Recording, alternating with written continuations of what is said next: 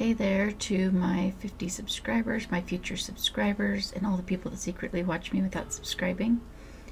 I'm recording this on May 7th, so including that any subscribers that may have subscribed since I recorded it. Just trying to get ahead a little bit so I can spend some time with my husband. So today's video is about chimeras. I'll try to keep it short and just give you the information that I can find on them.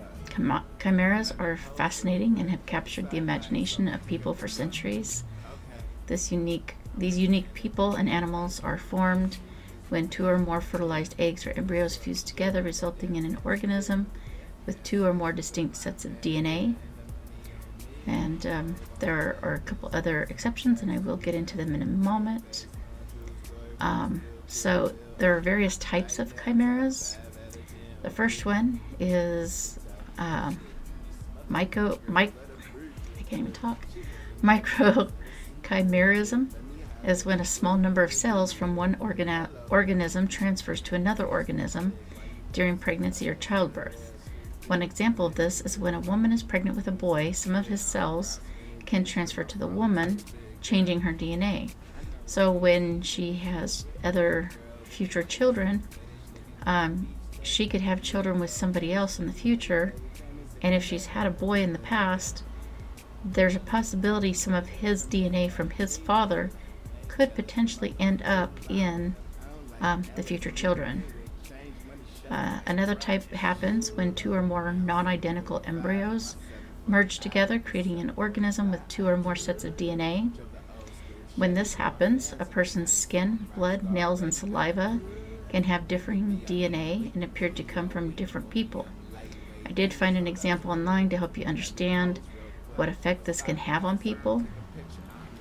The example is about a woman named Jane. Her mother had released two eggs, which both got fertilized. The result would have been two female babies, but they merged together, creating Jane. Part of her body was a single DNA structure, and part was a mix of two of them. Jane went on to have 3 sons, but a blood test indicated that 2 of the boys were not hers because they belonged to the twin that she merged with. So she actually gave birth to 2 babies, and their DNA didn't match hers. Chimeras can display a wide range of physical characteristics.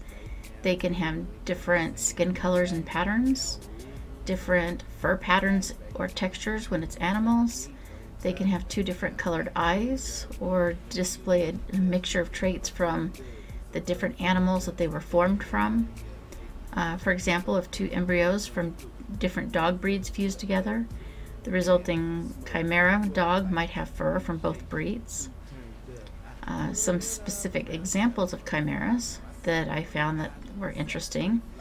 A Spanish scientist created the human monkey to supposedly investigate ways to grow human organs for transplantation.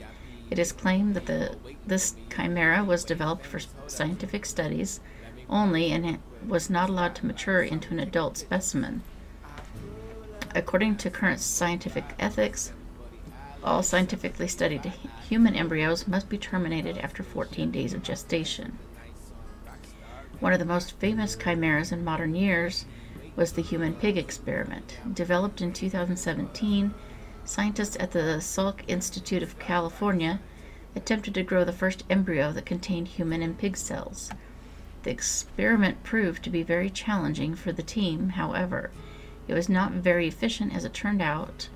Of 2,075 implanted embryos, only 186 developed up to the 28-day time limit preset for the project.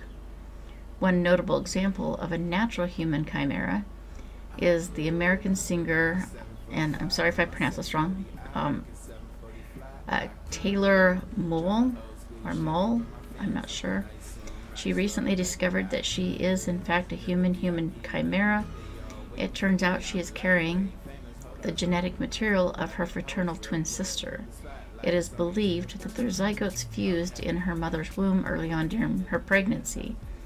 This in part helps explain some patches of darker skin on her torso that is her sister's DNA. Even the microscopic world isn't free of real-life chimeras. In fact, scientifically created virus chimeras can prove to be quite handy at fighting diseases. One example was created by Portuguese researchers back in 2017. They created a chimera virus from a common mouse virus and a human viral gene. This chimera is being used to investigate new ways to treat cancer caused by the human herpes virus. The team found out that when the cancer-causing virus loses a protein called LANA, it also loses its ability to cause cancer. Another amazing real-life chimera is the human-mouse chimera.